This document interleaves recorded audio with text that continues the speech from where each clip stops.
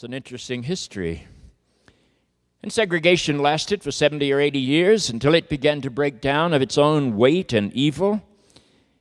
And when segregation began to break down, it was in this Bible-reading, church-going, God-infused part of our country, my home, that we tried to save it at all cost. We saved it by lynching troublemaking blacks. We saved it by, or tried to save it by, sicking police dogs on unarmed civilians. We tried to save it by bombing churches and killing little girls dressed up in their Easter finery. And we tried to save it by turning fire hoses upon teenagers and women and elderly people as they marched quite legally for their civil rights. And the Christians who were the judges in our courts and the Christians who were the juries in southern juries would find it very difficult to convict a person of the crime of hatred, even when it led to murder. It was only a few years ago, 2 or 3 years ago, that finally the person who murdered 3 civil rights workers, 2 Jewish boys and 1 African-American boy in Philadelphia, Mississippi in the early 1960s, after a series of hung juries and judges who always found something wrong with the process, finally, just a couple of years ago, the courts in Mississippi convicted Edgar Ray Killen of those 3 murders. And when that story appeared in the press, it announced that Edgar Ray Killen was a member of the Ku Klux Klan and an ordained Baptist preacher. The marriage of religion and the victimization of black people was overt and clear. Religion so often and so constantly, Christian religion, has violated the dignity of human life. When you victimize people in worship with a constant message of how evil they are, you inevitably create the need within them to find a victim onto whom they can pour their own victimization. And there were other victims, some of you sitting here. We victimized women. We defined women as subhuman. That was common in the Christian West. Because women were subhuman, they were prohibited from achieving university educations until the dawn of the 20th century. They were forbidden to vote for the President of the United States until the Constitution was amended in 1920. The great fear, that was led by the Christian church.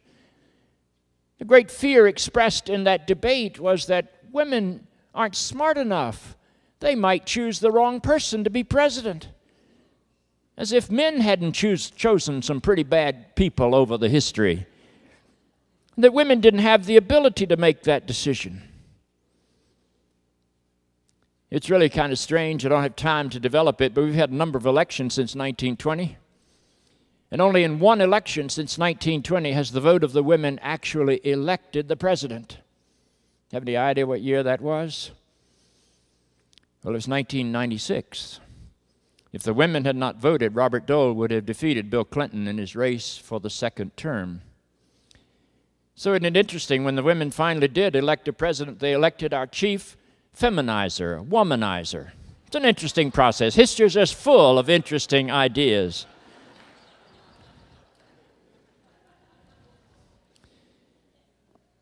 That victimization of women still goes on in the church today. Do you know that about 75% of the Christians of the world are in the Roman Catholic and Eastern Orthodox traditions? And both of those traditions, to say nothing of splinters in the Baptist church, in the Episcopal church, and in some others, still argue that women are not fit to be ordained. In those traditional Catholic and Orthodox churches, women cannot represent God before the altar, they say, because there's something defective about a woman. A woman cannot represent the divine. There's something about the body of a male that makes the male the image of God, but not the female. What a strange idea. Why don't we test that?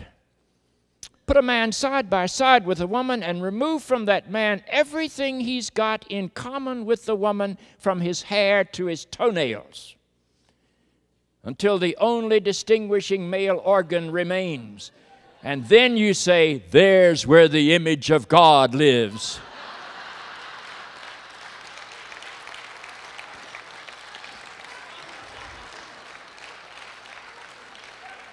Folks, I don't believe that'll fly.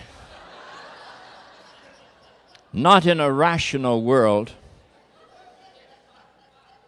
You see, women were but one more victim of a religious understanding that victimizes worshipers and forces them into the psychological and emotional necessity of passing that victimization on to another.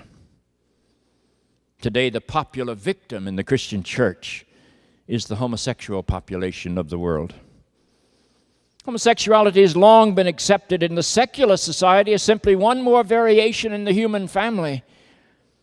We now know it's a given and not a chosen.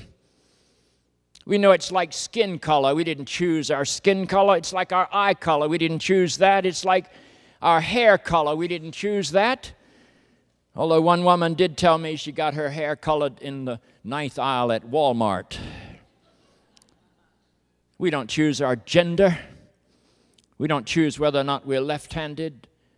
Those are givens in life. We don't choose our sexual orientation.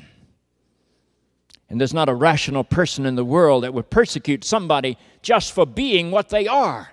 But that's what homophobia does. That's what sexism does. That's what racism does.